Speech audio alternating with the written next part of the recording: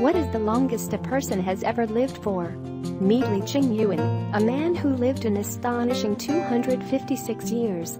And no, this is not a myth or a fictional tale. Today's video will discuss the secret to a long and prosperous life. According to a 1930 New York Times article, Chung-chieh, a professor of the Chengdu University, discovered Imperial Chinese government records from 1827 congratulating Li Ching Yuen on his 150th birthday, and further documents later congratulating him on his 200th birthday in 1877. In 1928, a New York Times correspondent wrote that many of the old men in Li's neighborhood asserted that their grandfathers knew him when they were boys and that he at that time was a grown man.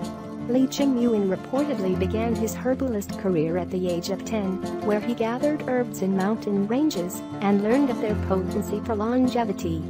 For almost 40 years, he survived on a diet of herbs such as lingzhi, goji berry, wild ginseng, shoo and gotu kola and rice wine. In 1749, at the age of 71, he joined the Chinese armies as teacher of martial arts. Li was said to be a much-loved figure in his community, marrying 23 times and fathering over 200 children. According to the generally accepted tales told in his province, Li was able to read and write as a child, and by his 10th birthday had traveled in Kansu, Shanxi, Tibet, Annam, Siam, and Manchuria gathering herbs. For the first 100 years he continued at this occupation. Then he switched to selling herbs gathered by others. He sold lingzhi, goji berry, wild ginseng, shoo and gotu kola along with other Chinese herbs, and lived off a diet of these herbs and rice wine. His secret to long health. Li was asked what his secret was to longevity. This was his reply: keep a quiet heart, sit like a tortoise, walk sprightly like a pigeon and sleep like a dog. These were the words of advice Li gave to Wu Peifu, the warlord, who took Li into his house to learn the secret of extremely long life.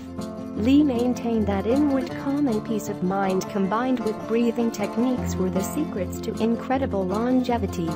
Obviously, his diet would have played a large role.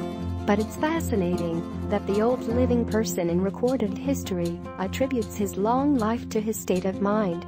With the average lifespan for the Western world currently sitting between 70 to 85 years, the thought of someone living over 100 years old seems like quite the stretch. The thought of someone living over 200 years old seems extremely suspicious.